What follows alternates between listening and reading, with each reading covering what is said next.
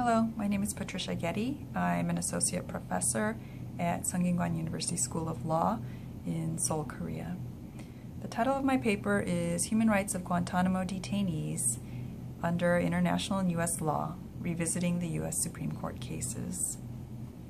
This paper is essentially about the rights of detained, alleged terror suspects in Guantanamo Bay, held there in the wake of 9/11.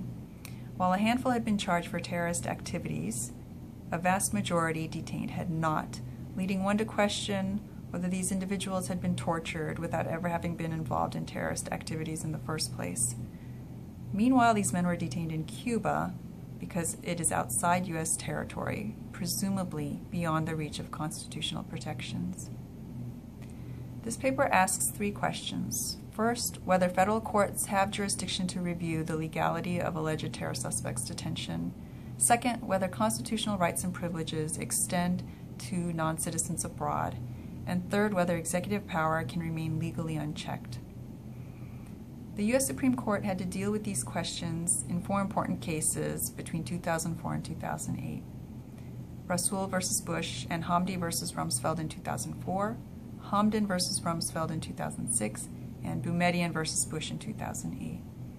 What we find is that the U.S. Supreme Court had a real struggle on its hand to keep executive power in check.